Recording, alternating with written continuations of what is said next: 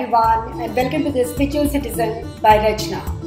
My today's guest in Domestic Violence Awareness Series is senior journalist and documentary filmmaker Mr. Rohit Gandhi.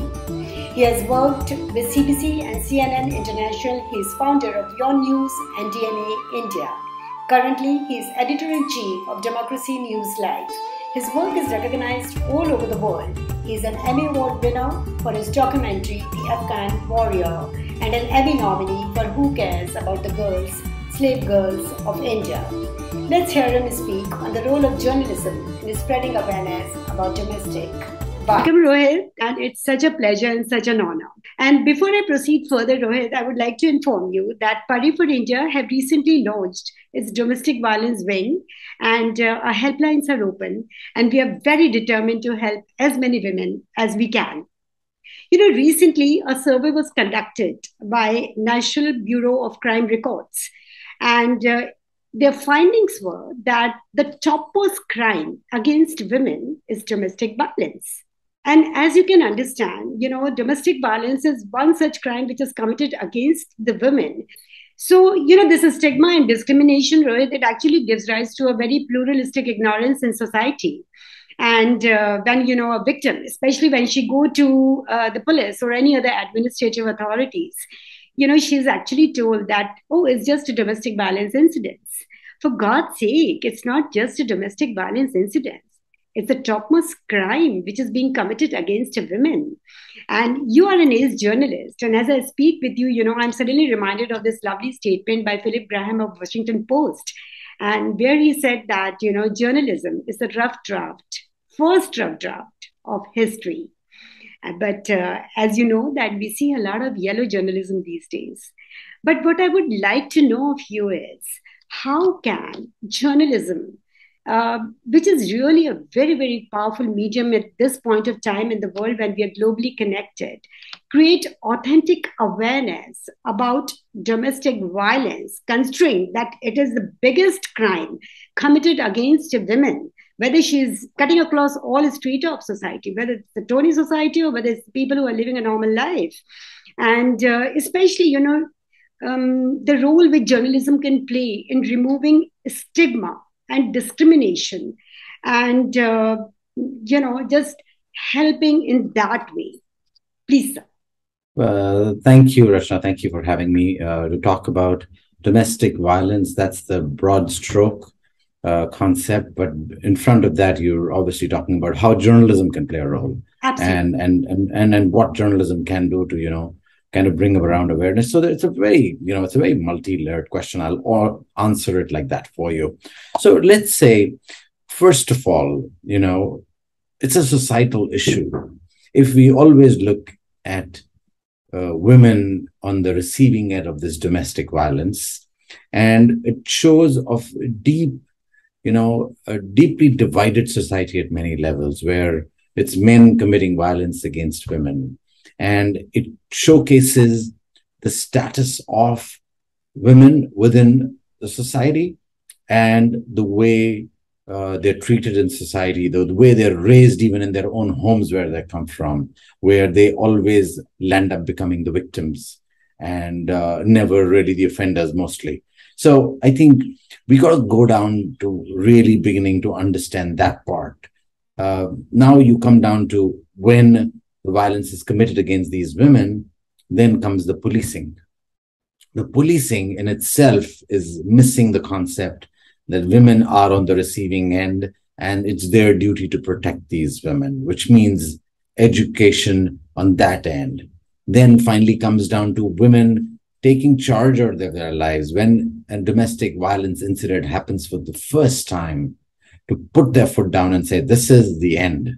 Otherwise, I'm on my own, not being in that spot where they continue to, go through the violence, thinking it will get better, it's going to get okay, or, where do I go now? Because they feel no backing of their homes mostly from where they come, or of their own relatives and friends, that they'll end up continuing to, go through that abuse on a daily basis. And I think those are all issues around education. Now, let's get down to the journalism side of it. I think proper awareness, again, is where it sits. for journalists to begin understanding there is a deep divide, there is a deep disconnect in society today. A large part of marriages fail and are not functioning the way they need to function. And there is an issue around there, and being able to understand that. And then if there is a violent person in society and he continues to, batter the women, and, violence doesn't have to always be physical. It could be emotional violence as well.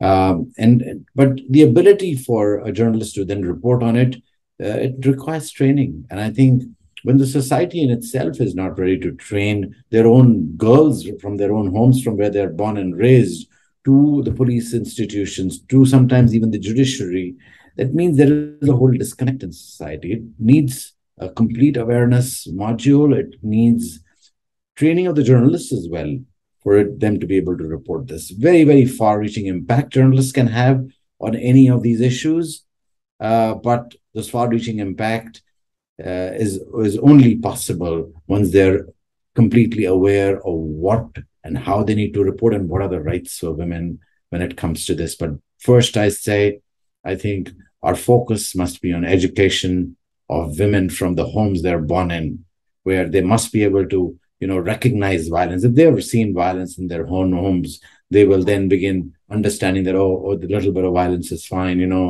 My father would get angry with my mom. Maybe my husband's now getting angry with me, and that's okay because I've seen this. This can happen. But I think that mindset has to change. Mm-hmm. So what do I understand? That is, good channels like the way you have, are they willing to, go and create more awareness about domestic violence? Just the awareness part of it, just to remove the stigma and the discrimination.